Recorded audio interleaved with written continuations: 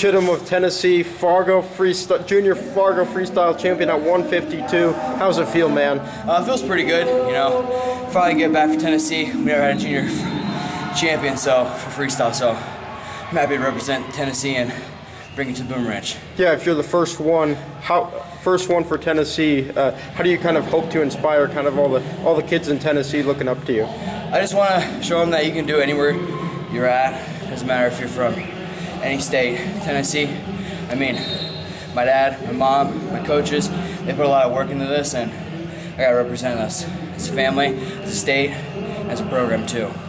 So being from Tennessee, you know, there's been some recruits here and there, but it's not really known as a big wrestling state.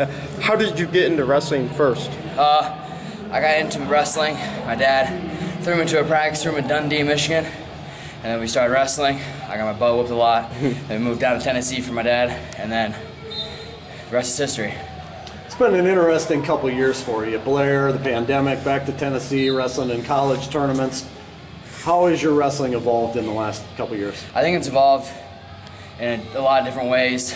Just mentality, skill, strength, all of it's been coming together finally, and I'm just ready to go out and do it.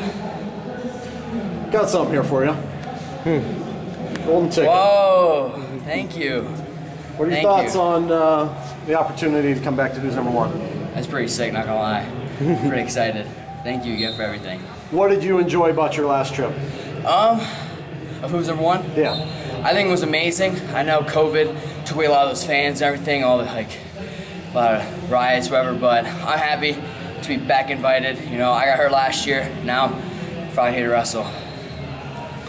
Cody, I know you're committed to Minnesota, but you've been taking some visits around.